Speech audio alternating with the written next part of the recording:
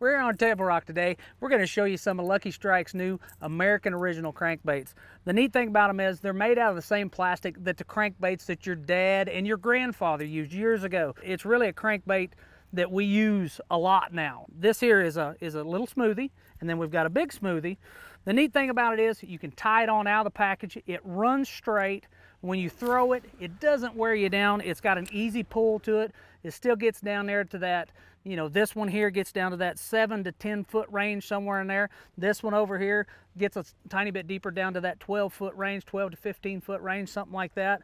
And the neat thing about it is when you're throwing it, it just doesn't wear you out. It's got a good little tight wiggle to it, got a good loud knocker to it, and it's really a great crankbait for anywhere you go.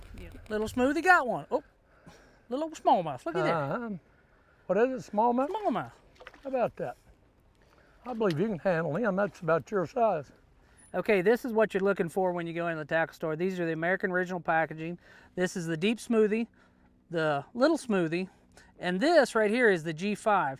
The G5 is one of those old-time baits that we all throw in the spring and in the fall here. The unique bill on it is what makes it work. That's kind of the key to it. It's got the old dimple in the bill like the baits were 30 years ago.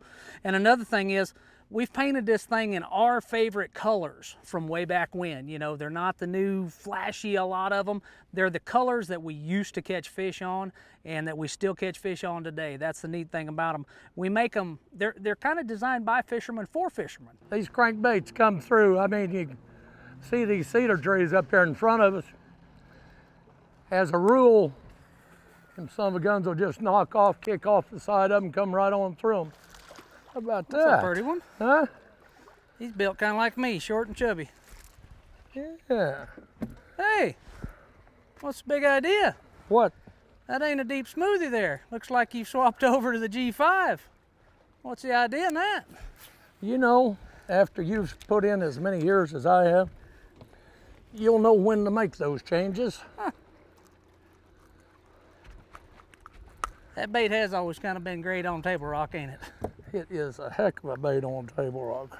That's a pretty little old spot. How about that, huh? G5, 4 more You in wish you could do that? Yes, I do, every day. Like I say, we've got a lot of great colors, a lot of unique colors. They're all hand painted for the most part, right here in Cassville. You know, it's American made, and that means a lot to guys like us.